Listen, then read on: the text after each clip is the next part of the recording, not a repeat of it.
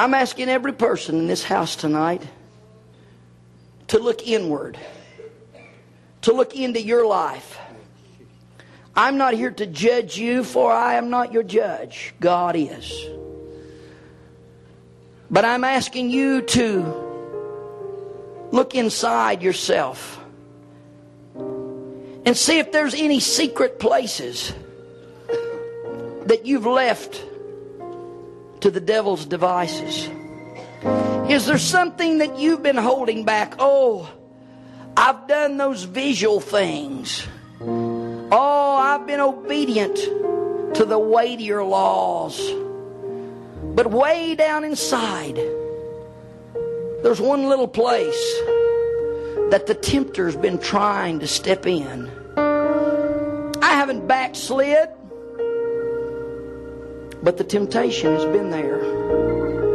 I have not yet acted upon his attempt to find place in my life, but I've heard him louder and louder each day encouraging me in that direction.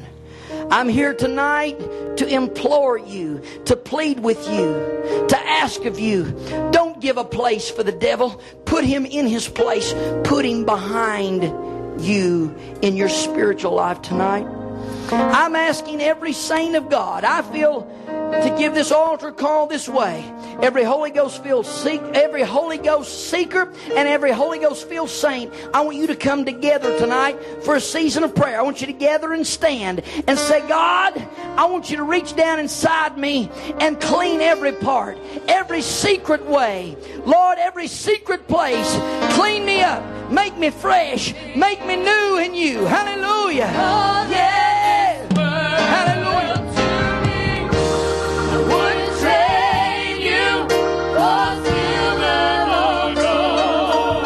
Come on right now.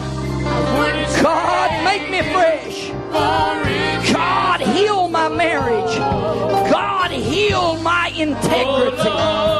God, make my mouth clean. Make my heart clean. Lord, let me speak as your mouthpiece. Give me grace.